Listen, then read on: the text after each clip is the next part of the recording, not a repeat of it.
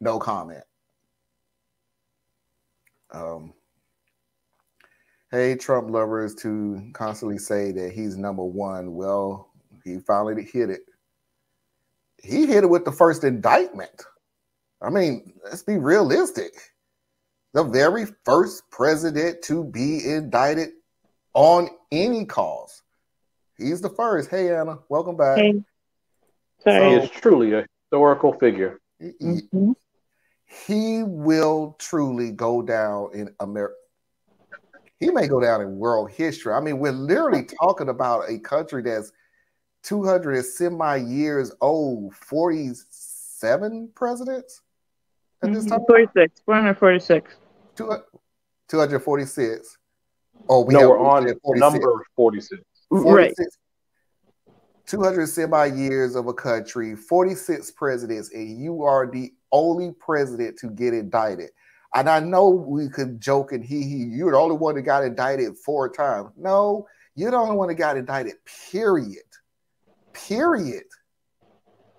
Like, do you know how protective the seat of the presidency was, where a lot of stuff got swept under the rug just to protect the name? And you effed up so bad they couldn't even do it. They just couldn't. They tried. They tried. Like I said, we said on the show the other day, do you not believe if Trump didn't just give the boxes away, it wouldn't have been news? Oh, he made a mistake. We got the boxes back. We're done. But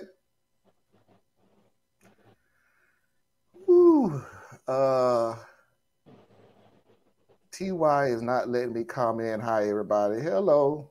YouTube is not letting me comment. Hey, Tracy. Not letting you comment? Shouldn't. I mean, it should. Too bad it's so hard for folks to see how many of these there are. It is. Yeah, on that note, man, it's really, well, it's not disconcerting because my estimation of people as a collective continues to go downwards on a horrible spiral. But you're hearing more and more where the media is giving us as individuals such a big cop out, where they're saying, well, it's too many things now. People they just can't keep track. I'm like, you can't keep track of 4 things? 4. 2 state, 2 federal. Focus on 2. Pick 2. I mean, it's like it's so disconcerting, but it's real. Like, people, like, I want to say the media is spinning, and they are spinning because they got to keep our focus and everything.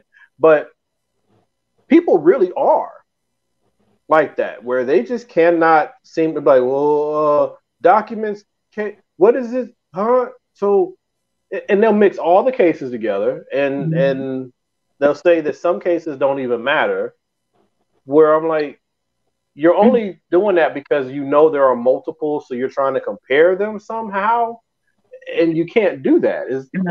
Well, did he do this thing, and did he do this thing? So you got it now where they're trying to use terrible logic, by the way, that, oh, so now the president can't lie? Oh, now politicians can't lie? And it's like, dude, you can't downgrade which is great. What he did to, he simply lied. No, but this is what's great about that line of logic. Well, the worst part about it is the media is completely uninterested, disinterested, in exposing what's being said. But the followers are now saying, so you're telling me his First Amendment rights can't be protected? You're saying that he's wrong because he was lying. I am saying that this is not a First Amendment case. That's the first thing. And then 2, I'm saying, yeah, lying should still be wrong.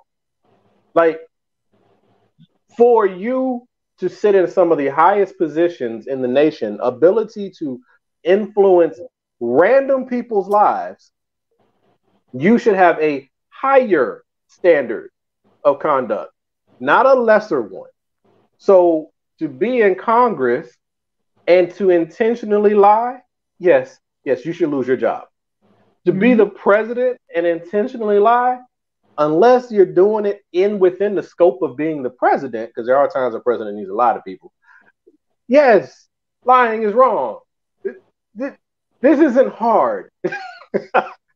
But they never ever challenge. Like my favorite one, and I'll drop it. Ron DeSantis, I think that's his name. Yeah, that guy. Florida. All right. Yeah. So he was in that interview. This is probably 2 weeks old at this point, where he was on a conservative talk show because he only goes on conservative thing. And he learned his lesson. They were like, "Do you to the wrong side of the aisle?" Huh? I said he don't learn his lesson from going to the wrong side of the aisle and getting one person to raise his hand saying he vote for him. He likes safe spaces. Hundreds. Yeah, because that was a bad PR stunt, dude. But anyway, the host asked him, "Do you think Trump can get a fair trial in D.C.?" And DeSantis was saying, "No, there's no way he's going to get a fair trial in a liberal place like D.C. It needs to be moved somewhere else." I would have loved. It was probably Chuck Todd. No, Chuck Todd isn't conservative, but he had a chance to do this too. But anyway, whoever it was, I would have loved for them to turn around and say, "Well, can a liberal get a fair trial in Florida?" Right? Let's get this on the record real quick, because what you're saying is dangerous. What you're saying is conservatives should only be judged by conservatives, and conservatives should be able to judge liberals. But liberals should not judge conservatives, and liberals should not judge liberals. So the only people who can judge everybody is conservative. And that harkens us back to a really bad couple hundred years of American history where you would have all white juries, no matter what the offense was, no matter who was involved, because you believed that white people in America were the only ones able to be intellectual and think through a process, and everybody else is emotionally driven. And that's the echoes that we're hearing when these people are talking. So I just wish they would flesh it out, man. Turn the light on. It ain't been 15 minutes, man. Y'all getting gold in 15.